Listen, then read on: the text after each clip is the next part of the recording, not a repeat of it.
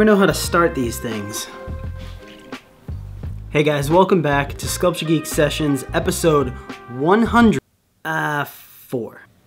Episode 4. There's 4 episodes, 3 before this is the 4th episode. That's it, we're on episode 4. So up until now, I've just been doing some sketches for this series, sculpts that I've left loose. I saw the opportunity to take this one a little bit further since he's a really detailed character. I've always wanted to sculpt some Mortal Kombat characters. Never had the opportunity to in my professional career. I've been a Mortal Kombat fan since the beginning, so I really felt I needed to do this guy justice. If you haven't played the new Mortal Kombat MK11, I highly recommend it. I tend to agree with the rest of the internet that it's one of the best in the series. Seeing the game this time around really brought back memories of the first time quartering up to that big red beast, like 27 years ago. I recycled so many soda cans to get money to play that game. I've got so many memories of this game, I could talk about it forever. I'm not gonna do that, but I do want to share my experience with the first time I ever laid eyes on the cabinet. It was at a Showcase Cinema in Seekonk, Massachusetts. There were a group of teenagers huddled around the cabinet. I walked up and I remember standing there being mesmerized. Flawless victory. The characters on the screen were so realistic, just pulling off these sweet moves. And every time one of the characters would hit, blood would splatter all over the place. The hits were so fun and satisfying. Then, it happened. The end of the second round. The words, "Finish him," appeared across the screen. The screen darkens. Sub-Zero reaches up, rips off Kano's head with the spinal column still attached, blood's coming out everywhere, and then he holds the head up towards the screen and an ethereal voice says, Sub-Zero wins. "Well, I'd say so, Cupcake." And I remember thinking to myself, is this real? You can't show this in public. There are kids around. Well, I was one of those kids. And that was all I had to see. From then on, for life. I think that's still one of my favorite fatalities to this day. It's clean, simple, and gets the point across to your opponent that you just so all your friends or their friends could get a good laugh at their expense. Or your expense. Friendship. Actually, guys, let me know in the comments what your favorite Mortal Kombat game is. Your favorite fatality, your favorite character, or just share a memory or whatever. I love reading stuff like that. Anyway, back to my story. Then came Mortal Kombat 2. New stages, new moves, new fatalities, new stage fatalities, and new characters, including one of my favorites, Baraka. It came to the arcades first, like usual, and I waited and waited and waited for that game to come to home consoles. Finally, the day came. I called up my local KB Toys. Rest in peace, KB Toys.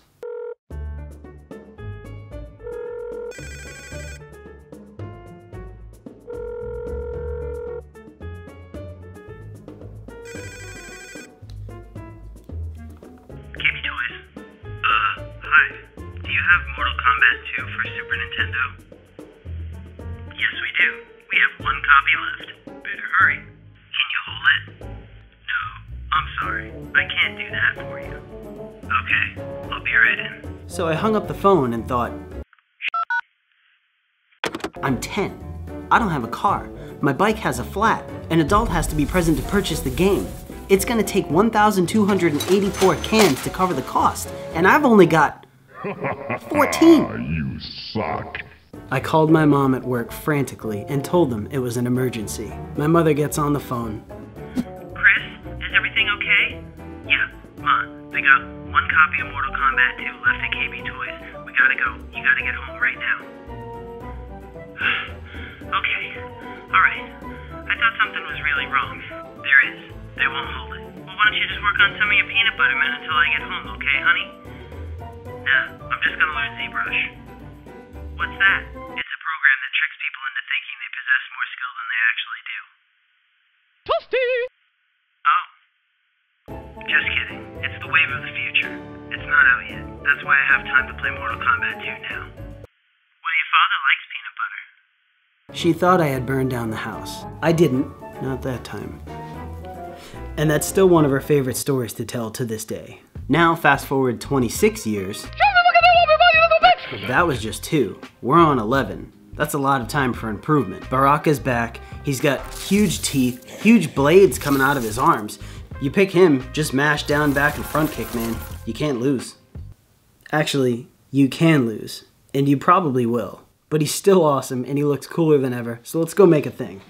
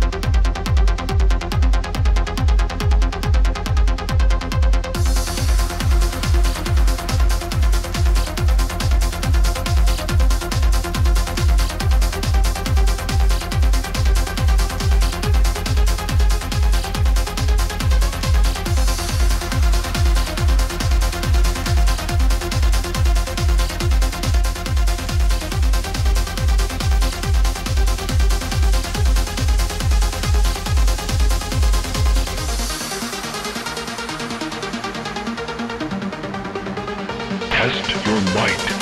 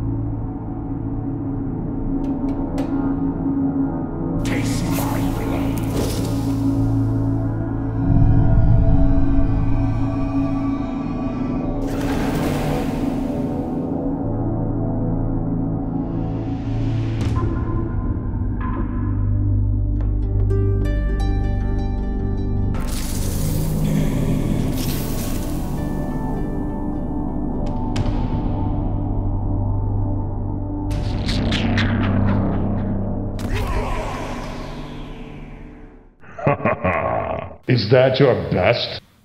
No. Actually, you can lose. And you probably will. New stages, new moves, new fatalities, new stage